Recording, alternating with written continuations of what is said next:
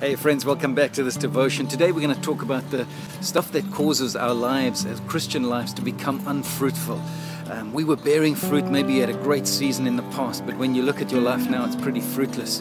And we're focusing on the parables parable Jesus taught about the 4 types of soil, and we're in the 3rd one today, and this is the one that where the seed falls among thorns. And Jesus in Luke chapter 8 verse 14 explains this parable. He says this soil is like a man who hears the word. One who hears the word wants to respond, it becomes fruitful, but then it says as he goes on his way, as this person goes on their way, things begin to creep in their lives. He says, and he calls these worries or the cares of this world, he calls them riches or the deceitfulness of riches, and he calls these the pursuit of pleasure. So as the man goes on his way with the seed, with faith, these things begin to creep in. They begin to come and sit on the throne of the Christian's life. And then he says, and it causes the Christian to become unfruitful. So the one that was fruitful becomes unfruitful because they allow worry, the cares of this world, the deceitfulness of riches, and the pursuit of pleasures of this world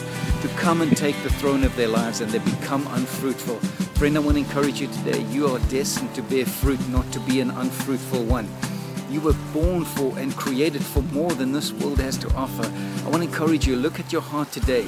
Have these things taken the place, begun to demand of your life and command your life instead of Jesus being on the throne of your life? If they are, hey, just put Jesus back on the throne of your life. Put these things in place. I mean, God doesn't mind you having money or riches, but He does mind these things having you.